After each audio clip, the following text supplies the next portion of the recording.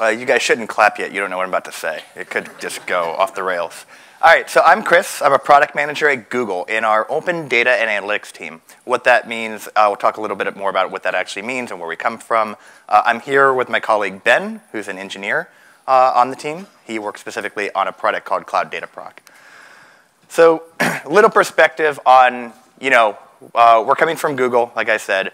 And Google, we've had a long history with the open source community, going back all the way to about 2004, when we released, the initial MapReduce paper, which ended up getting picked up by the community and Yahoo and others, and actually became the original Apache Hadoop. More recently, we've been actually contributing full code bases back to the open source community. Things like Apache Beam, a streaming framework, or that actually runs on top of Spark, as well as TensorFlow, probably a machine learning framework that most of you guys are familiar with. Now, on the flip side of those open source releases, we also now have Google Cloud, which is where Ben and I come from, which is a way you can go get these same exact open source distributions, but managed for you. You get the SLAs, you get support, you get a managed infrastructure without having to worry about running servers for that same open source code. And so a few examples of products that fall into our open data space. We have TensorFlow, where if you want to just hand us a model, we'll take care of all the sizing of resources in our cloud ML engine. We have Apache Beam, so if you want to have complex streaming applications, but without ever having to deal with the underlying servers and scaling those and worrying about the architectures and operating system upgrades, Cloud Dataflow is a great way to do that. Recently, through an acquisition, we have Sidhom, which is an ETL platform, very GUI, very user-friendly, and that can run completely serverless in Cloud Data Fusion. And this is actually a great way. It's a way to get a lot of people that want to use Apache Spark, but might not be wanting to dig into Python code or even SQL. Sidhom is a great open source application built on top of Apache Spark that can do that. And then another one that most of you probably are familiar with is Apache Airflow. It's a workflow orchestration that, again, if you want the full management of it, it's Cloud Composer. But Ben and I are from Cloud Data Proc. Our elevator pitch is that it is our fully managed Apache Spark and Apache Hadoop service. And while that's our pitch, usually, what it really is, it's an open source engine for running all kinds of software from the open source. And we give you a lot of those same familiar open source tools. We really are this cluster orchestration for a lot of open source software. So if you wanted to have a fully loaded Hadoop Spark cluster in about 90 seconds, that's something that you can get through Cloud Data Proc. We also give you really highly customizable machine types where you can say exactly the kinds of virtual machine sizes that you need. And our goal with Cloud Data Proc, this last highlight here, is that we really want to tightly integrate you with the rest of these cloud services. Our goal with our Cloud Data Proc, it's not to give you yet another cluster to manage.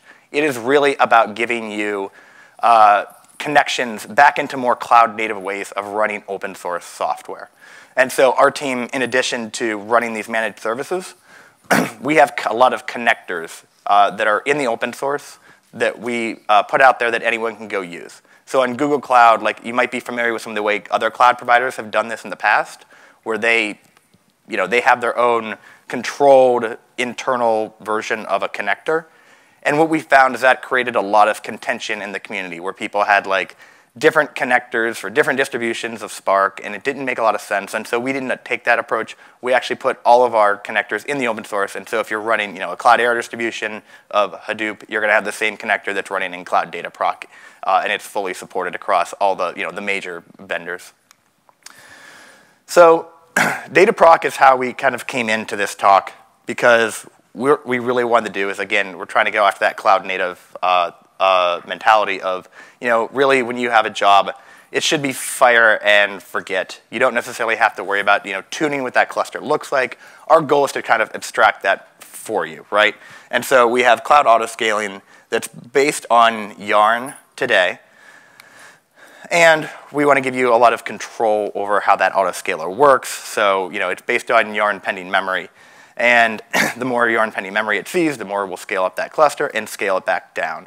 Now, that sounds great, right? That we should just be able to have this, this magical cluster that can scale up and scale back down. But there's a lot of challenges when it comes to actually auto-scaling, especially with Spark. So first of all, just Yarn, doing this off of Yarn, that brings a lot of baggage and a lot of infrastructure complexities with it, which I'll talk about more in a second. Then there's also the problem of finding all this processed data. And Ben's going to talk about more about what I mean here. But essentially, you have a lot of Spark. It really was designed for these on-prem Hadoop clusters, and it's very stateful. And so it's just creating a lot of cache DDs and spilling to disk, and a lot of the shuffle files all are expected to be on a worker. And that's just not great if you're trying to have this ephemeral architecture where you have clusters, VMs coming up and coming back down. And then finally, optimization of cost. Moving to the cloud, you're trying to run these jobs and get as most compute resources that you can out of it for the amount of money that you're paying. And so cloud vendors typically have ways that you can optimize by using things like spot instances in AWS, or with us, they're called preemptable machines. And so how do you actually do that when you're supposed to have all this stateful data that's expected to be around? So first of all, I'm going to talk a little bit about Yarn. So again, Cloud Data Proc, our distribution, we are very much Yarn-focused today, or at least historically we've been Yarn-focused.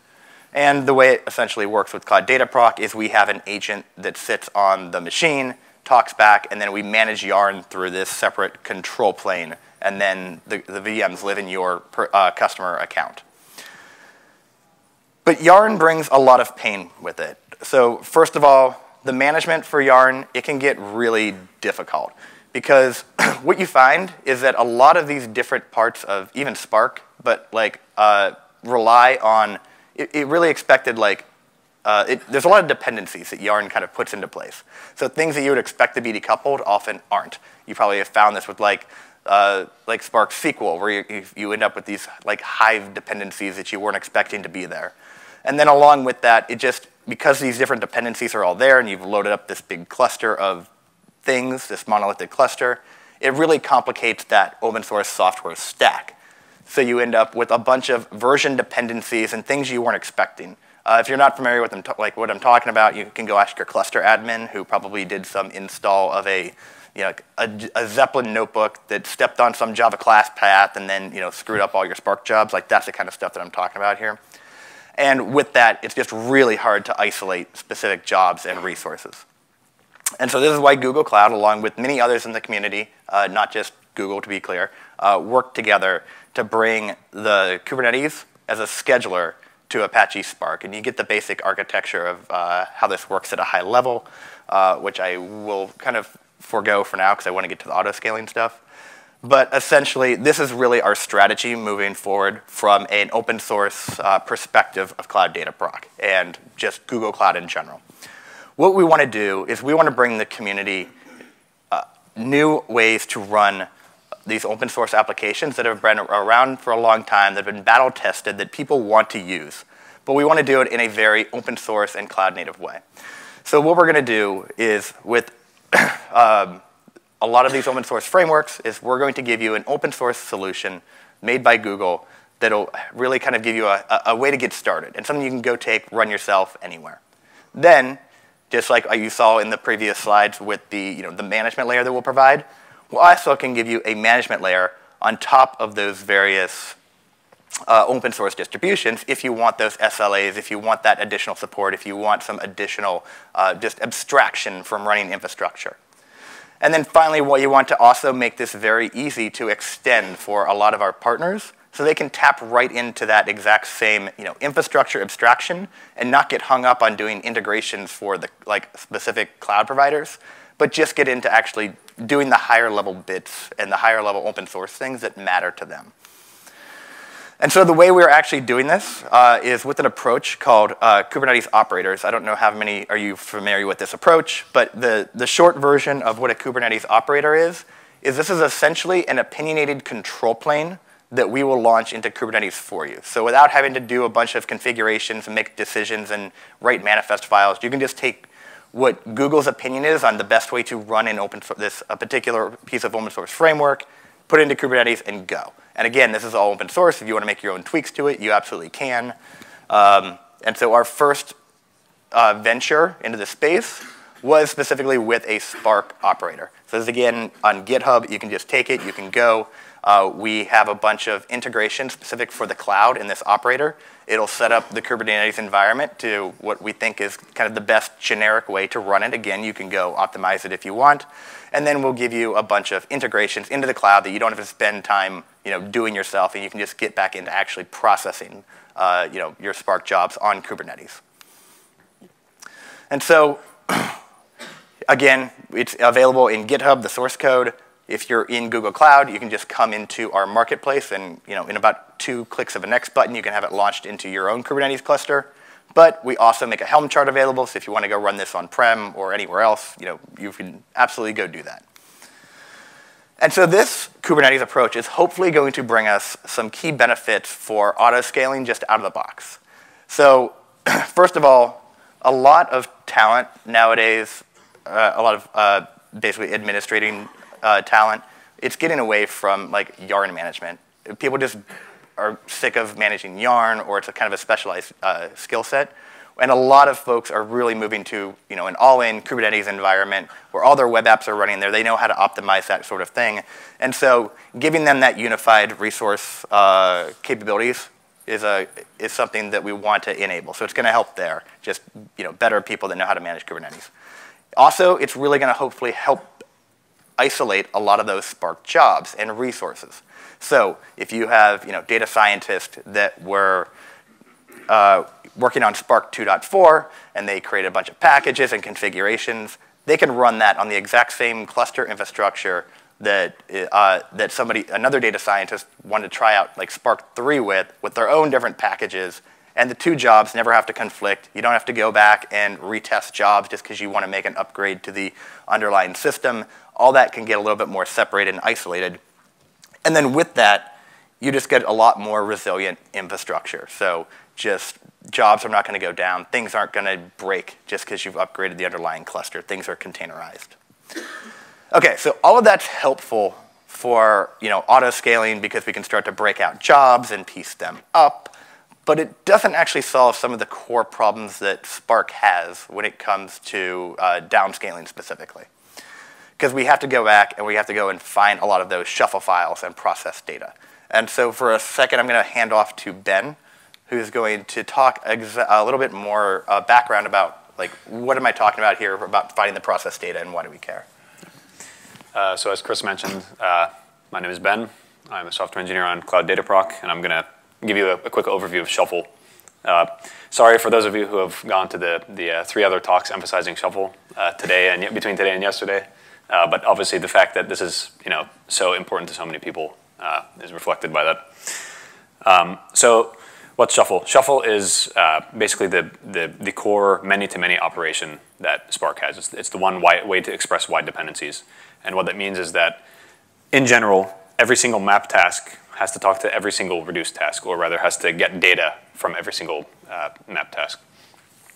And the way that works is, well, actually, I'll go over the history first. So before the external Shuffle service, which is what exists in Spark code right now, Spark depended on executors for Shuffle files. And so the way it worked was every map executor would take its data and write it out to a different partition based on where the data was supposed to end up going. And that data was written to local disk. And then on the reduce side, each reducer would talk to, in general, every other mapper and fetch the data from that mapper. And in this situation specifically, the executors themselves that ran the map tasks were responsible for serving the data. And so you can imagine how this runs into issues when it comes to auto-scaling, specifically downscaling, because when an executor goes away, you lose the Shuffle data. On top of that, it depended on a driver GC event to actually clean up Shuffle files. So what we have now is something called the external Shuffle service. And I put external in quotes here because as far as Spark is aware, yes, it's external to the executors themselves, but it's not external to the machines. So what the new thing does is basically exactly what we did before. So you as a mapper, take your map output, you shard it into the output partitions and write it to local disk. But then once the executor goes away, instead of serving that traffic to reducers on request time, there's an external service that you have to actually install on every node. And that service is responsible for serving data. So the executor can go away. You don't have dedicated Spark compute threads hogging container resources on your cluster, but you still have to have the machine around to serve the data. And actually, incidentally, it still depends on a driver GC event to clean up shuffle files. So this is, I'm going to give you an overview of the shuffle manager code itself, which is how you plug into this process. And so the shuffle manager interface itself is the starting point. And on the driver, you have two callbacks that you can basically register for, which is register shuffle and unregister shuffle. Register shuffle is responsible for taking in the shape of the shuffle, so you get the number of maps, and the shuffle dependency, which includes additional information like how many output partitions are there, what kind of partitioner are you using, if the input value type is different from the output value type of the shuffle process. For example, in a group by key, you start with values and end up with a list of values for each key. It gives you a way to combine those. And then you also get a writer and a reducer. The writers and the reducers are actually created on the executors themselves, on the map and reduce executors, respectively. And so I'm not going to go into the reader details because that's less important. But this is what the shuffle writer interface looks like. So basically, you take in the records, and then you have a method to stop the shuffle write process for a given partition, and then you return the results. And so here's the short shuffle writer implementation. And I'm not going to go into all of the details, but the important part is that we're using an external sorter. So that's just an off-heap sorter that actually takes all of the items that were handed to it by the mapper and collates them. It arranges them into or groups them by output partition, and then also possibly by output type. And then after that, it takes the results of the sorter and it writes them to a local disk file. So this is the file that I was talking about before. Whether or not you're using the external shuffle service, you are taking the sorted and collated output and writing it to local disk. I just included this here because there's something interesting. Actually, if I go back to this other slide, you can see that we are using the index shuffle block resolver, and so because it depends on the data format of the index shuffle block resolver, these two files have to be kept in sync. So it's another maintenance overhead. So there are problems with this. Chris had hinted at it earlier, but downscaling is infeasible in this situation because you can't take the machine away once the map task is done. It also poses problems for preemptable VMs and spot instances, in which case a machine might get preempted at any point in time. It might disappear, and you're not going to get that disk back. Or if you do, you may have lost state, and you can't retrieve the shuffle data anymore. So it's all about optimizing costs. PVMs are useful because they can be substantially cheaper. Spot instances as well. PVMs have a fixed pricing model. Spot instances are based on an auction model, but the idea is that you're foregoing deterministic computation in favor of cheaper prices. And so I'm going to give an illustration of exactly what things look like in the case of preemptable VMs specifically. So here you have a shuffle, and each of these blocks on the left represents a map task, and each of the blocks on the right represents a reduced task or partition. So you have the mappers and they're writing their data, and so these all live on local disk, right? And then the map stage is complete, so the mappers have done all of their work, and the map executors can go away. But the machines are still sticking around and serving shuffle data. So you can see here, from each reducer, we're pulling the corresponding reduce data, and you notice that one mapper got preempted, but everything else failed. Why is that? all of the reduce tasks failed because they were all reading from that same map task. And so now because we don't have that data anymore, we have to recompute it.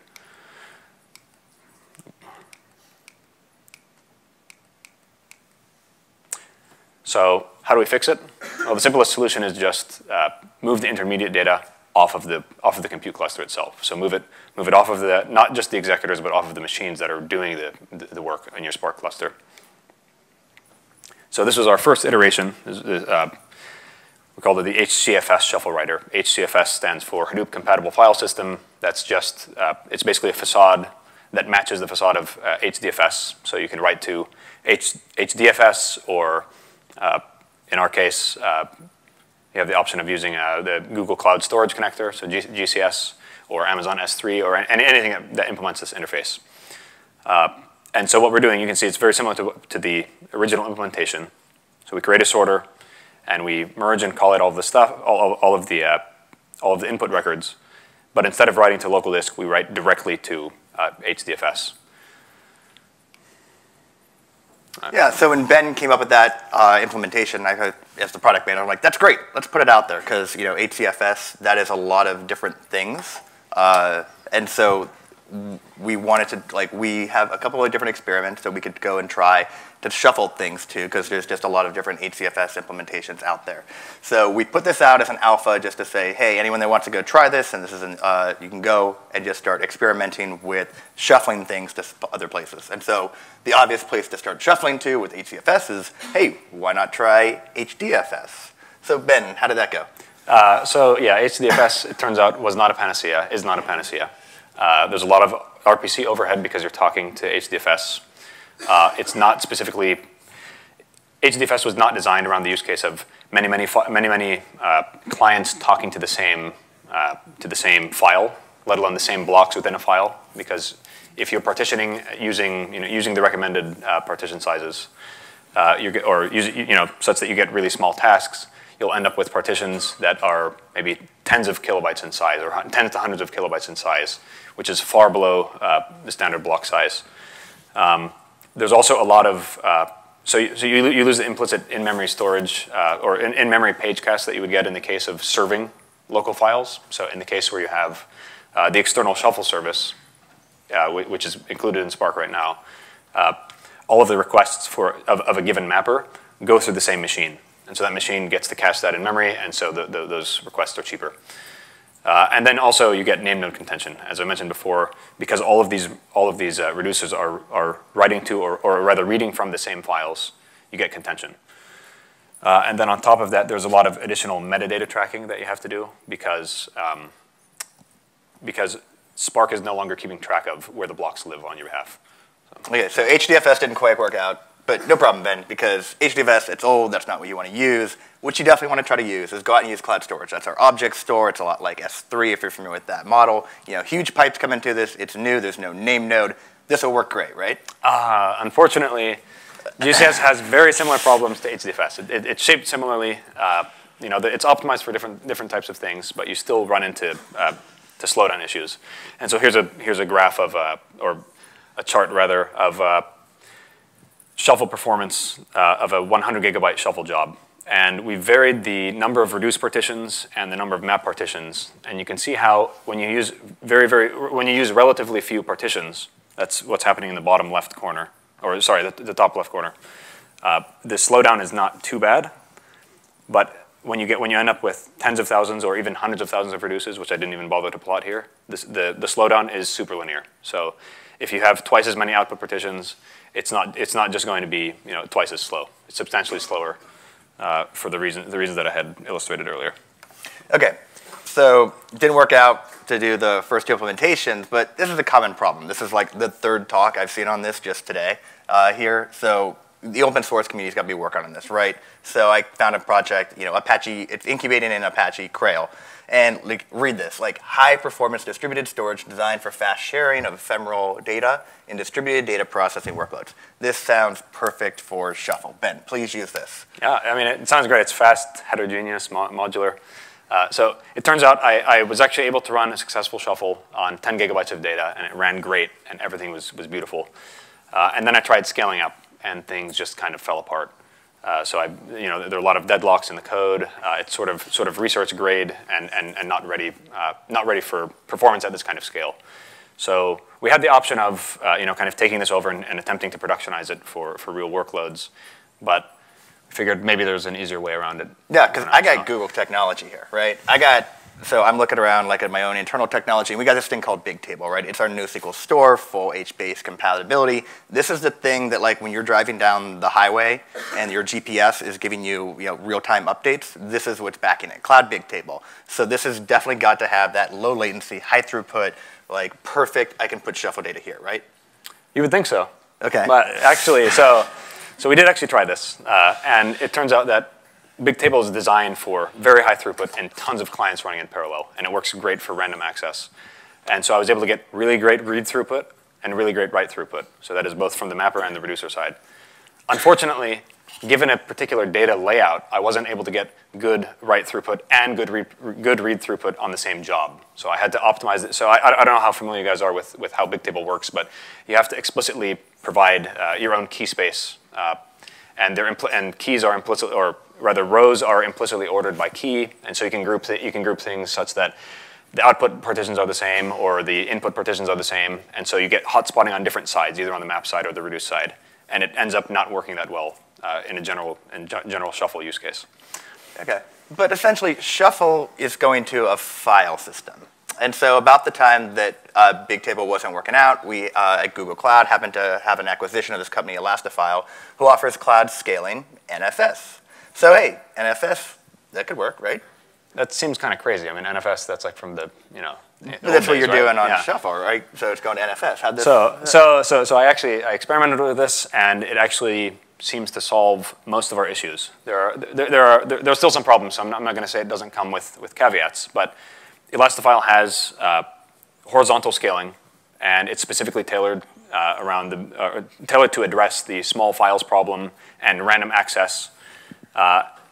There are some weird issues with it because NFS looks like a local file system, unlike HDFS, which in which you're talking to a remote file system, and there are certain guarantees, at least in the HDFS layer and on object store layers. NFS doesn't have that. You don't have things like atomic renames, for example. So you have to be careful when you're dealing with commit semantics and speculative execution. But once you get around those, you do take a performance hit, but it runs usually within a factor of 2 or so of the regular shuffle. And so combined with the cheaper prices due to the PVM model and the ability to downscale and actually utilize your resources, it tends to work pretty well. Yeah. So that is basically the state of where we are. So this is our goal. This is, I want to be clear, this is not fully implemented today, but this is where we're headed, is we want to, again, going back to the Google approach, is we want to put an open source solution out there that anyone can take, modify, run, and then we'll come back and put that management layer on top. This is our goal for the, the open source implementation that we want to put out there. We're going to hopefully work on having it Kubernetes, because that's going to solve a lot of these isolation issues at the specific job level for auto-scaling. And then what we want to do is try to, this already exists today on the right-hand side, is the Google Cloud Kubernetes operator does offload, it's to Google Cloud Storage for your job inputs and job exports.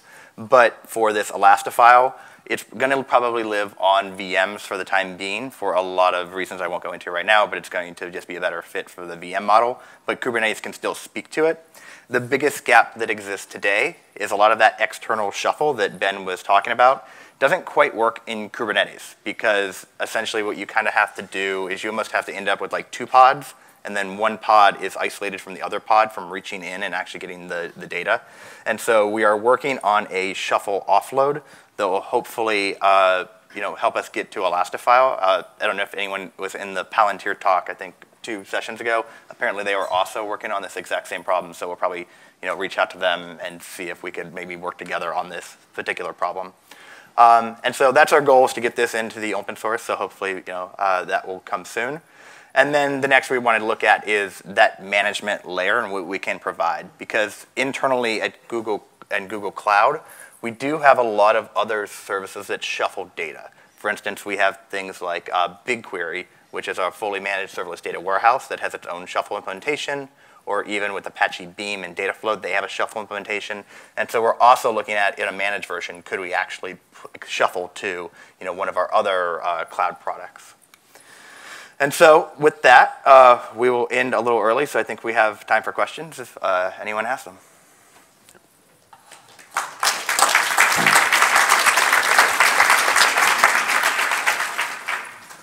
Any questions from the audience? Hi. How long it took to test all the options? Sorry. How long it took to test all the options? I don't know. A long time. I created a grid and just let it run overnight, over like a day or two. So I can't actually tell you. On the order of hours, many hours. Yeah. Thanks for the insights. The Palantir talk you mentioned, am I correct that for the moment you're still using shuffles to the local machine, right? Sorry, in which situation? For this current moment, you don't have this separate service for shuffle? We do. Yeah, so we actually do. So that was that enhanced flexibility mode that we put out. Yes. So no local shuffles. So that's not quite. So that's not quite right. So we have a feature called EFM where on Cloud Dataproc where we allow you to shuffle to HCFS. We haven't merged the changes for NFS yet. Okay. But once those go in, it'll be live. If you're asking about Spark upstream, Spark mainstream, it is all done in local files. So. Okay, and actually, why I was asking, because they ran the problem that in Kubernetes you work with file disk cache quite differently than while you are running on Yarn. Okay, thank you.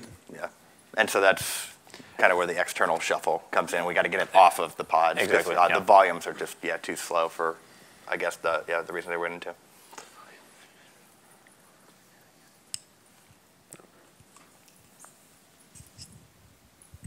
Hey, thanks for your talk. It was quite excellent. I wanted to ask about the security perspective of using something like NFS. So my understanding is that NFS is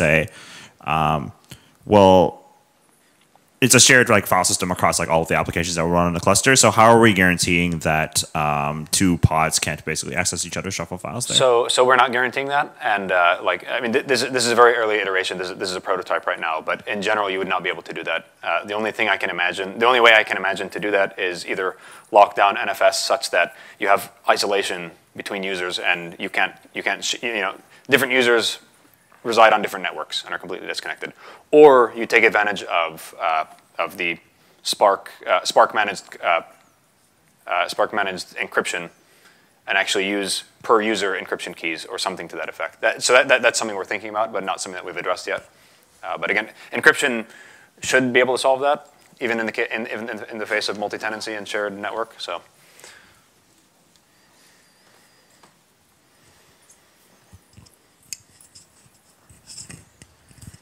in this model where you're streaming shuffle files onto an NSF drive, do you also keep a local copy as well? So if the machine is not preempted, that the communication goes directly to the local node? No, we don't do that. We don't do that. And I know that in the Palantir talk they were talking about having attempted to use that and then falling back to remote disk if necessary. So we don't do that because our interest in this case is specifically scaling down, not just running on Kubernetes at all, but scaling down rapidly, and doing so. It's difficult. So when a task is preempted in Spark, Spark knows about that, and it marks the executor as lost. Right. So if a map task is lost as it's going, Spark will rerun that. In the case where the map task has already completed, as soon as one failed read happens, Spark will actually resubmit that map task. And so you have to make subtle changes to the scheduler to make it aware that, okay, in some cases a loss is okay, in some cases a loss is not okay. It's actually a little bit weird in the case of the backup, because you might have a failed backup, but also a failed local cache or something to that effect. In the case of here. Oh, yeah. Thanks. In the case of Dataproc on Kubernetes, which I think you launched beginning of September, can Dataproc be plugged on an existing Kubernetes instance, or can the underneath Kubernetes cluster be used for other deployments than just Spark? So, do you want to answer that? Sure. Yeah, you can go to an existing Kubernetes instance. You don't have to manage an instance. What the service actually is it's a unified control plane across Spark and Kubernetes, but the way it actually gets implemented is just a Helm chart and a Docker file that's running our agent. So that combination is all it takes, and you can basically put that onto anything that that is a Kubernetes cluster, and it will now be part of like the Dataproc interface. You get the security controls, you get the APIs, you get the logging, etc. Okay, and in terms of entry points for Spark applications, do we only have Spark submit, or can you push like a descriptive YAML file like you would for? Yeah, you can push. So both. You can push a descriptive YAML file that's based on the Spark operator. So the same YAML file that uses, you can submit it that way. Cloud Dataproc, what we offer is our own jobs API.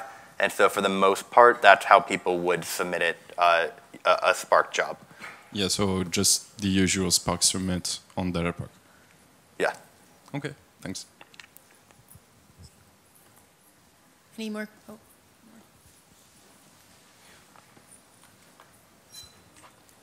Nice talk.